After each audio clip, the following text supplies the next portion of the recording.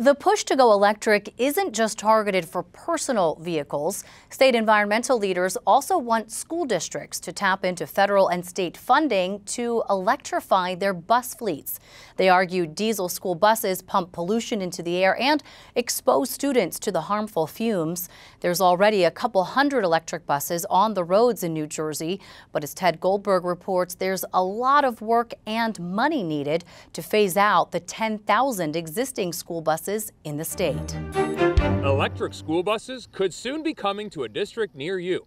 Advocates say it's a win for the environment and for the lungs of anybody who rides them. We do not want the next generation of New Jersey school children to be breathing in dirty diesel fumes. It's bad for their lungs, and it even impacts school performance. The kids are breathing this in, the neighborhoods are breathing this in. I was in elementary school in the 60s, so I remember the old school buses that did spew out the diesel fuel and the exhaust. Trenton Mayor Reed Gashora was one of the speakers at an informational luncheon aimed at people interested in turning their fleet of diesel-powered school buses into electric. This cuts down on it by using electrical vehicles, and so we're excited about the opportunity to apply for replacement of up to 200 or more school buses in the city of Trenton. It's the coming thing, I guess, and everybody's looking to see what we can do to eliminate diesel fumes.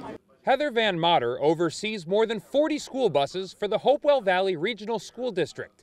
She's learning more about state and federal grants to help pay for those buses, which can run more than $400,000 a pop. School buses are about 1.5 to 2 times as expensive as regular buses, plus the expense of putting in the charging stations. We're running tight right now with our budget, so that added money is not feasible for us. It could become more feasible thanks to the bipartisan infrastructure law, which allocates money for electric and clean fuel school buses. The way it's looking, it will be about $1 billion a year, hoping to use the $5 billion up in 5 years. We need grants that are flexible within the contracting laws that New Jersey has. Despite the price tag, EPA employee Lily Black says electric school buses are starting to spread. We're seeing them everywhere from dense metropolitan areas like Newark, Trenton, but then also kind of more rural out in Montana, Wyoming. Rachel Lane works for Student Transportation of America, the second largest private bus contractor in the country.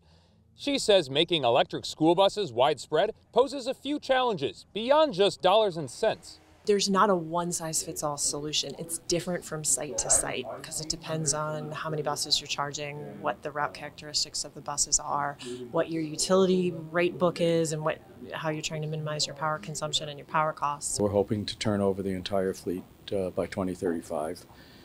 That's our goal. The question is, are there going to be funds? It's very optimistic, but it's the same goal that New Jersey Transit has for their electric buses.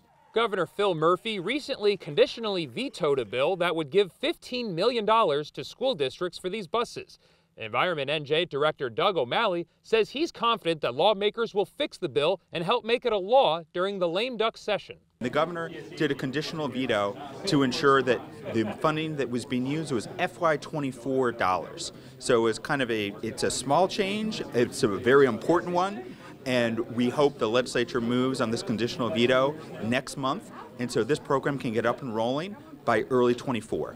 New Jersey isn't alone in growing electric school buses. Earlier today, New York State announced a $100 million environmental bond for buses running on electricity and clean fuel. In Trenton, I'm Ted Goldberg, NJ Spotlight News.